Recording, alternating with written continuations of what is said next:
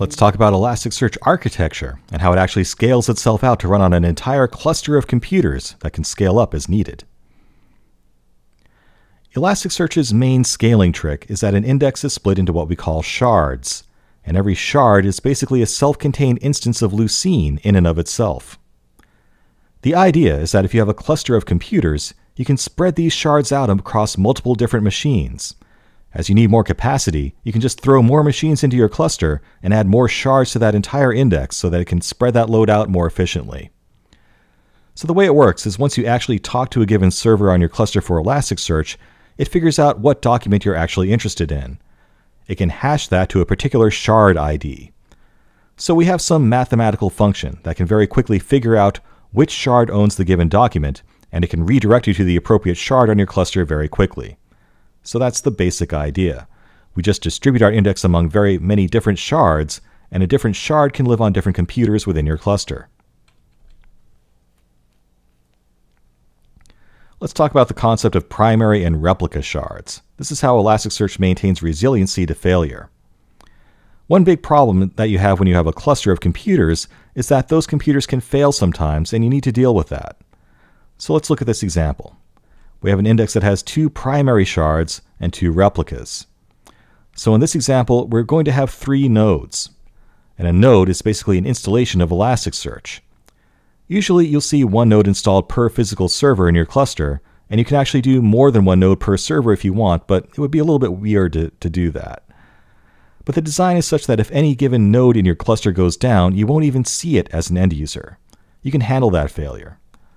So let's take a look at what's going on here. In this example, I have 2 primary shards. That means that those are basically the primary copies of my index data. And that's where write requests are going to be routed to initially. That data will then be replicated to the replica shards, which can also handle read requests whenever we want to. So let's take a look at how this is set up. Elasticsearch figured this all out for you automatically. It's a big part of what Elasticsearch provides on top of Lucene. It manages this redundancy for you. So if I say I want an index with 2 primaries and 2 replicas, it's going to set things up like this if you gave it 3 different nodes. So let's look at an example of failover here. Let's say that node 1 were to fail for some reason. It had a disk failure or the power supply burned out or something like that. So in this case, we're going to lose primary shard 1 and replica shard 0. But it's not a big deal because we have a replica of shard 1 sitting on node 2 and another replica sitting on node 3. So what would happen if node 1 just suddenly went away? Elasticsearch would figure that out, and it would elect one of the replica nodes on 2 or 3 to be the new primary node. And since we have those replicas sitting there, everything will be fine. We can just keep on accepting new data, and we can keep on servicing read requests because we're now down to 1 primary and 1 replica, and that should be able to get us by until we can restore that capacity that we lost with node number 1. Similarly, let's say node number 3 goes away. In that example, we lost our primary node 0, but it's okay because we had a replica sitting on node 1 and node 2, and Elasticsearch can just basically promote one of those replicas to be the new primary. And it can get by until we can restore the capacity that we lost, so you can see using a scheme like this, we have a very fault-tolerant system. In fact, we could lose multiple nodes. Node 2 is just serving replica nodes at this point, so we could in fact even tolerate node 1 and node 2 going away at the same time, in which case we'd be left with a primary on node 3 for both of the shards that we care about. So it's pretty clever how that all works. Now there are some things to note here. First of all, it's a good idea to have an odd number of nodes for this sort of resiliency that we're talking about. Also, the idea is that you would just round robin your request as an application among all the different nodes in your cluster. It would spread out the load to that initial traffic. Maybe your application manages distributing those requests across different nodes, or maybe you have some sort of load balancer device that does that for you. Let's talk a little bit more about what exactly happens when you write new data or read data from your cluster. So let's say you're indexing a new document into Elasticsearch that's going to be a write request. Now when you do that, whatever node you talk to will say, okay, here's where the primary shard lives for this document that you're trying to index. I'm going to redirect you to where that primary shard lives. So you'll go write that data, index it into the primary shard wherever that node lives on, and then that will automatically get replicated to any replicas for that shard.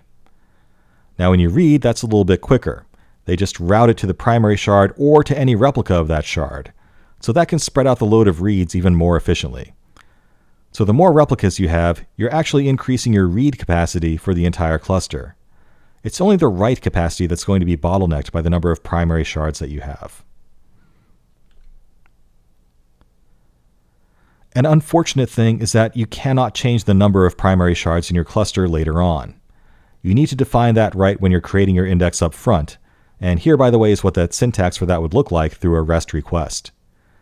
We would specify a put verb on our REST request with the index name, followed by a setting structure and JSON that defines the number of primary shards and the number of replicas.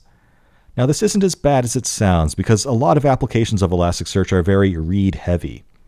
You know, if you're actually powering a search index on a big website like Wikipedia, you're going to get a lot more read requests from the world than you're going to have indexes for new documents. So it's not quite as bad as it sounds.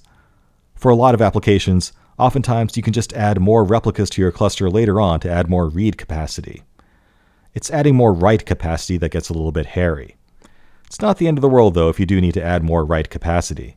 You can always re-index your data into a new index and copy it over if you need to, but you do want to plan ahead and make sure that you have enough primary shards up front to handle any growth that you might reasonably expect in the near future. We'll talk about how to plan for that more toward the end of the course. By the way, just as a refresher, let's also talk about what actually goes on with this particular put request for it. We're defining the number of shards. So in this example, we're saying we want 3 primary shards and 1 replica. How many shards do we actually end up with here? Well, the answer is actually 6. So we're saying that we want 3 primary shards and 1 replica of each of those primary shards. So you see how that adds up.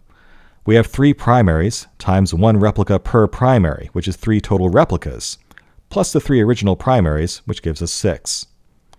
If we had 2 replicas, we would end up with 9 total shards, right? 3 primaries and then a total of 6 replicas to give us 2 replica shards for each primary shard. So that's how that math works out. It can be a little bit confusing sometimes, but that's the idea. Anyway, that's the general idea of how Elasticsearch scales and how its architecture works. The important concepts here are primary and replica shards, and how Elasticsearch will automatically distribute those shards across different nodes that live on different servers in your cluster to provide resiliency against failure of any given node. It's pretty cool stuff.